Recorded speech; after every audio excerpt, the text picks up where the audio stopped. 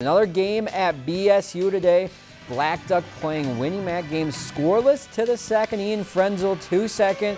Fielder misplays the ball. A runner scores. Blackduck on the board first. It stays 1-0 until the 6th. The Drakes add another.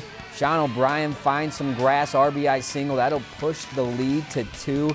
But they would add some more insurance later in the frame. Peyton Johnson grounds out to second. Another run would score from third for the RBI. Blackduck, their winners 3-1 over Winnie Mac. If you've enjoyed this segment of Lakeland News, please consider making a tax-deductible contribution to Lakeland Public Television.